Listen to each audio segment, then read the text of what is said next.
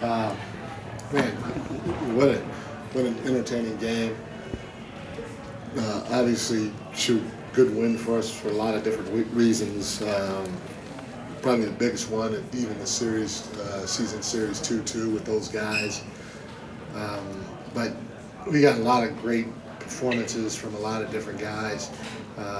Even, a guy like Kessler, Duarte, those guys weren't even expecting to play tonight. We throw them in the game, and whether they gave us 2 minutes or 5 minutes, we needed somebody to step up and play as hard as they could, and those guys did. And even taking it the other way, JaVale was expected to play, and at the last second we decided to go small.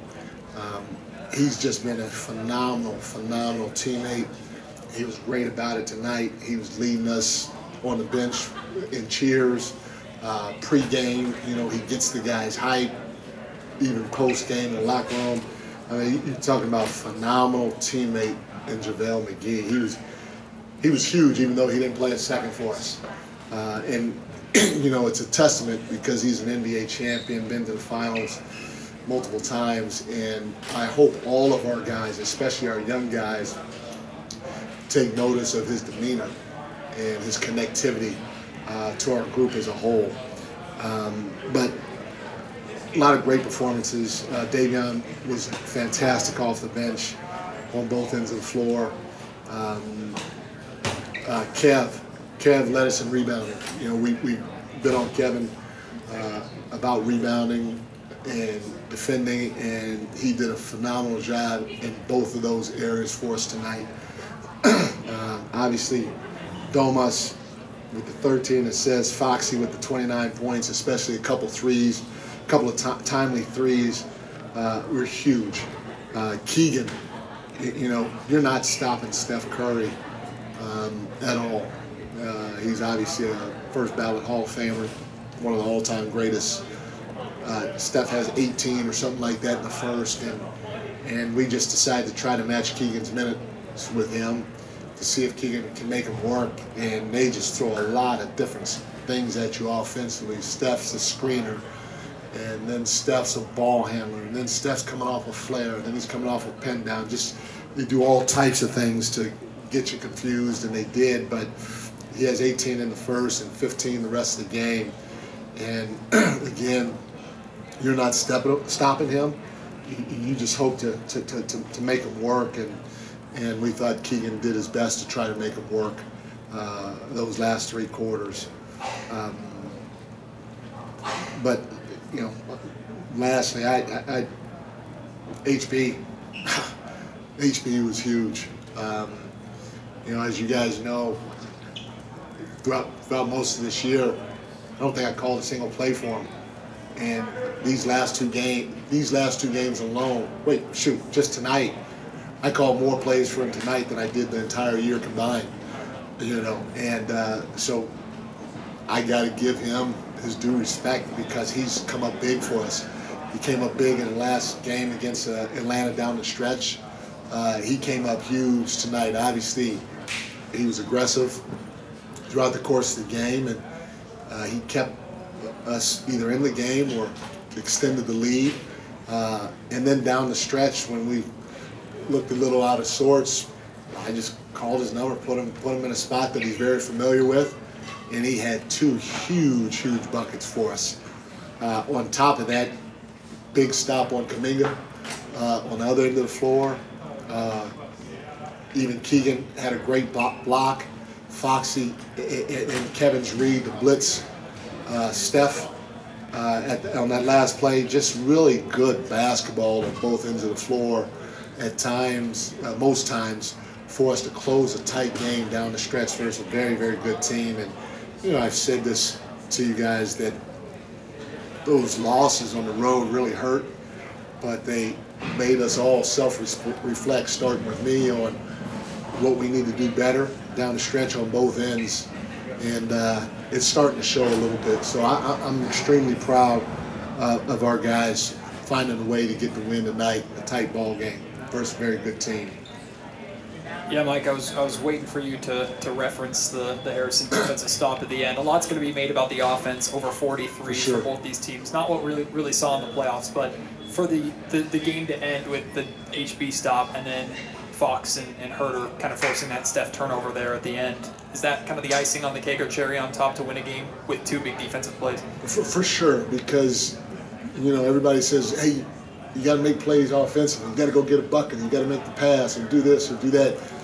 You can make a play defensively, and you know Kuminga's a heck of a young player. He's obviously going to be really, really, really good, and he's been a handful. He was a handful for us all night, but HB just walled up and led with his chest like we talked to him, and he made a defensive play. It's a hell of a play versus a very, very good young player that kind of had his way with us at times tonight.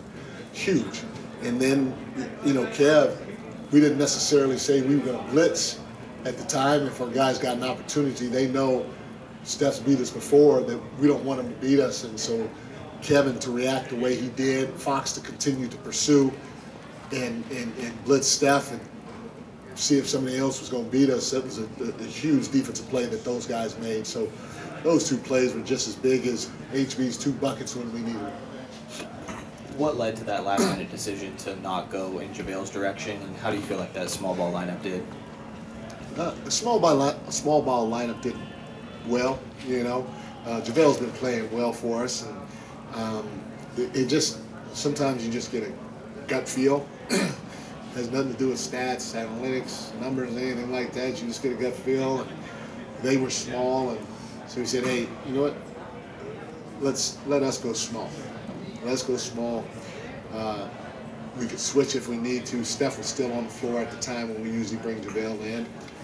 Draymond's a handful with the basketball, and we went with it. And we thought it worked out okay in the first half, and so we went with it again in the second half. Coach Brown, probably shouldn't say it, the unlikely heroes, but they were the unlikely heroes, Herter, Barnes, and David Mitchell. Because I think he made his first 3 shots. I think they were behind the yard. Can you talk about his play? I don't think you mentioned David at this point. No, I did. David was huge for us. He was one of the first guys that I mentioned. He was big for us on both ends of the floor. He stepped in. He looked really good shooting the 3 ball. He was active for us defensively. He pushed the pace. He got downhill a couple of times and sprayed the ball. So I thought Davion was really good for us, and he's been good since I've put him back in the lineup.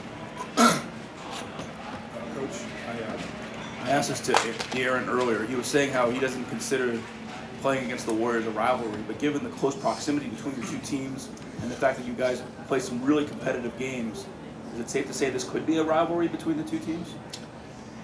Maybe it could. You know, right now, obviously, I mean, they've accomplished so much. You know, and I don't know, the last 10 years or whatever it's been.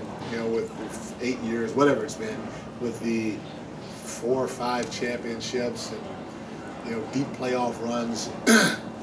So, as time goes on and we continue to get more competitive with them, and maybe we beat them in the playoffs or something like that, then that may add more credibility to it. But we're trying to carve our own path right now, and their path is already carved. I mean, they know that they can play better probably than what they're playing now, or they feel they can, or whatever it is. They will at the end of the day, especially when you have 3 Hall of Famers, and Steph, Clay, and Draymond. Those guys are still high level basketball players, and you got a Hall of Fame coach in Steve. So we still have some things that we got to take care of first before it's probably a full blown rivalry. They've been fun games for the fans. I know it's not your choice in that final closing section, but it looked like they almost took a timeout a couple times. On the no, they almost took a couple times timeout a couple times. As a defensive coach, would you prefer the timeout to get the subs you want, set your defense, or do you like going have to scramble? Is there a preference there? Well, you know, offensively, you always like to put your opponent in a scramble situation. So you usually let it go. But defensively, yes, you know, you prefer to talk about some things. But, you know, I kind of alluded to this earlier, some of our tough losses, you know, down the stretch where we didn't finish really made us look in the mirror, starting with me, and try to clean some things up to get across to our guys to put them in better positions down the stretch. And that was a read for Kevin to blitz Steph. And, you know, because we've spent a lot of time on it with these tough losses, our guys knew exactly what should have happened when they were put in certain positions. So I take my hat off to our group for responding to the long film sessions, the walkthroughs, the teachings, and everything that we did to try to clean up our end of game stuff. Jason. Mike HB talked about like 5 guys working in concert and not being attached to who gets credit, and how, you know, some nights you may get shots, some nights you may just run to the corner or set screens or whatever. Just what can you say about his level of professionalism and readiness, and kind of the I don't know, the path he's had this year in getting to this point where now he's getting some shots and maximizing those opportunities? But again, I go back to not just stuff that happens on the court, but even throwing a guy like Duarte or Kessler in when they didn't think they were going to play. You know, we threw Kessler in the second half. And then even a guy like JaVale still up and cheering his teammates on when we told him he was going to play this morning, you know. So the connectivity of the group has a lot to do with it. HB is a guy that has been extremely professional the entire time I've been around him. You can going back to the playoffs last year, when there were times that I sat him, and whenever his number was called, he went out and tried to do what he can to help us win. You know, that right there. You know, the way he carries himself, as positive as he is with his teammates, the way he tries to hold everybody accountable. It's all great leadership stuff, and you know, he's definitely much appreciated because he's helped us in a lot of ways that you know, people outside won't know. Last one, Christy. Coach, you talked a little bit about Keegan, and I think before the game you used the word unfair when you were referring to the kind of defensive assignments that he's had this season. He struggled a little bit offensively to start the game, but how do you see him, I guess, balancing both ends of the floor? Like, I think he drew a charge and then he had a big block early in the game. So how do you kind of see him balancing that on the defensive and the offensive side of the floor? He's doing a great job for a young guy. You know, again, but you look at a guy like Jonathan Kuminga, and this is what year is this? Year 3 for him. And they're just now asking him to step up.